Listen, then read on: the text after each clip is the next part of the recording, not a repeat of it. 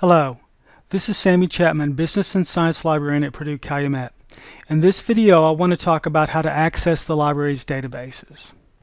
The first thing you'll want to do is go to the Purdue University North Central website. On the website, you'll notice some headings at the top of the page. Underneath Students, there is a link to the library.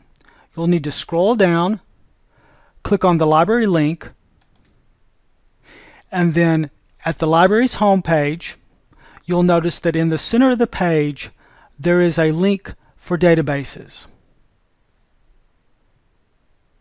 Hover over the databases link and select Databases A to Z.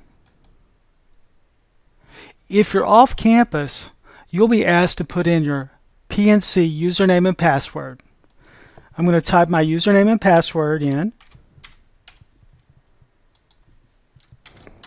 If you're on campus, you'll go directly to the databases without having to go through the proxy server. Click Submit, and it will pass you on through to the Find Databases page. Once you're at this page, you can select a database by category, such as here you can see the Business and Economics category. Click on that, then go over to the Go button, and it will list the databases that have information sources that are relevant to business and economics. Then you can click on the title of the database to go directly to the database. If you're looking for a specific database and you know the title of that database, then you can click on the letter which corresponds to the first letter of the name of the database. For instance, if I wanted to find Business Source Premier, I could click on B, and I would see all the databases that begin with the letter B. And down here at the bottom is Business Source Premier.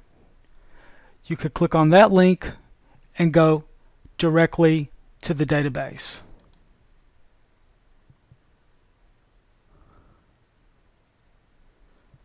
And there's the Business Source Premier database. The important thing to remember here is that you want to click on the Databases A to Z link, and then if you're off campus, you'll need to put in your My PNC username and password before you can go to the Find Database page. And here it passed me on through since I had already logged in. Thank you for watching my video on how to access library databases.